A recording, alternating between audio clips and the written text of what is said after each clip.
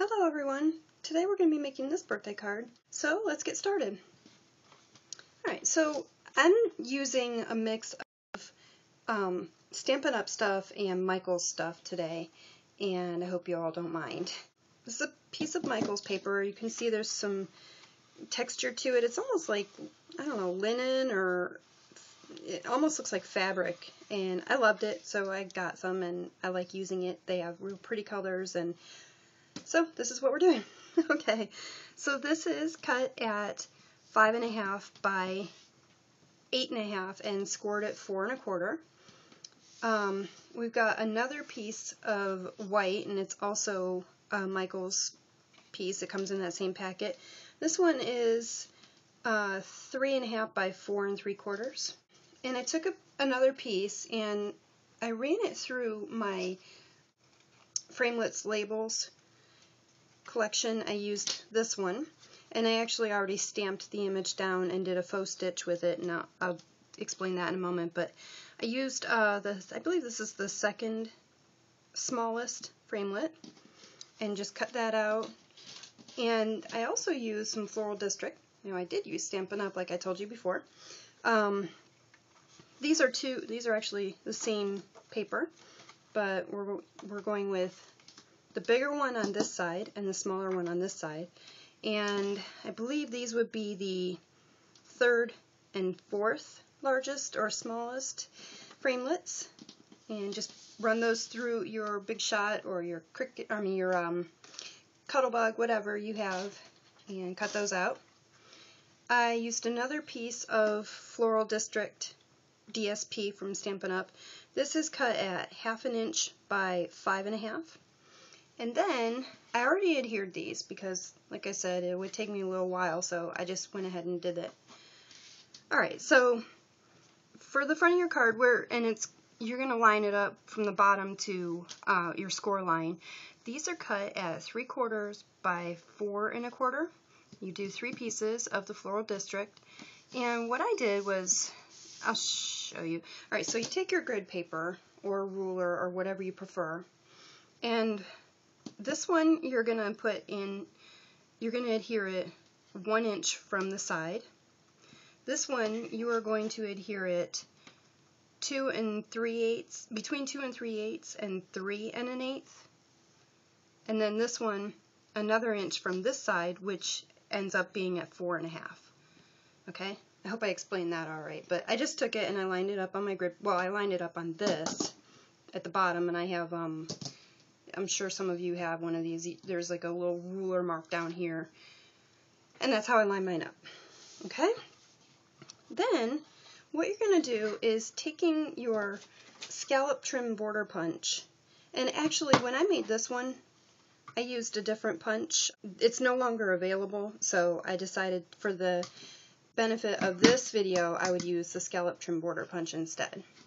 Alright, so, and you want to adhere these before you do the punching at the edge. And I always start by looking at the back of my punch. Punch it out. But I probably will. Yeah, I have a little wonky. It's a little wonky right there, but I notice it. I'm sure there will be other people who notice it. But, you know, I made the card for you, so appreciate that. We're also going to use a piece of Perfect Plum taffeta ribbon. Take your score line and fold it.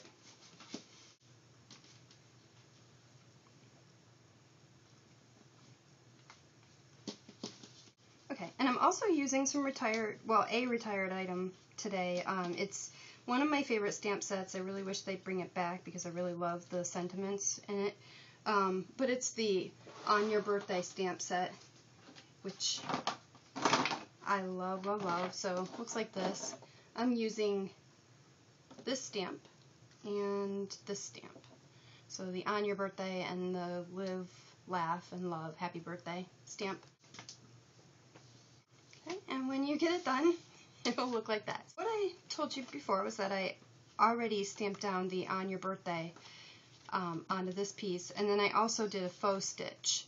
And I don't know how well you can see that. I'm trying to block the sun, well, the lamp a little bit, but I used Marina Mist and Wisteria Wonder, the Stampin' Right markers, and I just alternated them. I just alternated it, and it took a little while because I did one by one by one by one. So I would do, let's see, we're looking at, okay, purple, the Wisteria Wonder, Marina Mist, Wisteria Wonder, Marina Mist, and that's how I did it, just all the way around. And then for the stamp, I rock and rolled it. I got it inked up nicely with the Marina Mist, and then I rock and rolled it in the Wisteria Wonder. So what I did was just inked it up really well in the Marina Mist, and then I rock and rolled it in the Wisteria Wonder and stamped the image down, and that's what we got. Can barely tell, but it does have that two-tone effect, which is one of my favorite things. Alright, and then what we're going to do is just adhere the white piece to the smaller of the two Floral District pieces, this one.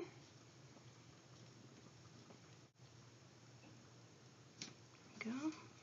And you're going to attach it to the bigger of the two Floral District pieces.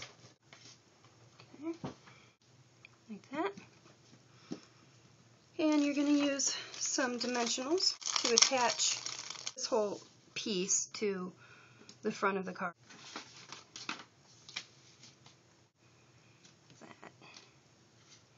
Just like that. Now I am using one of these little flowers that I got from Michael's a while ago. You can make flowers using punches from Stampin' Up! Or whatever you've got, but these are, they come in a packet. Okay, just adhere it down. Alright, now to the inside. So you're going to take that 1/2 inch by 5.5 inch piece of Floral District and run some snail or whatever kind of adhesive you like across the length of it, and just take it and put it all the way to the bottom. That way it'll be sort of, oops, that's a little short, but oh well, it'll be sort of peeking out from the scallops. See? Gorgeous. Okay, and then you're going to take that piece of the white cardstock, whatever you, I mean, you can use Whisper White from Stampin' Up! You can add some texture to it if you want to by running it through any embossing folder and through your Big Shot. So I'm going to use that Live, Laugh, Love, Happy Birthday stamp, and this is where I'm going to show you with the rock and roll technique. You're going to ink it up really well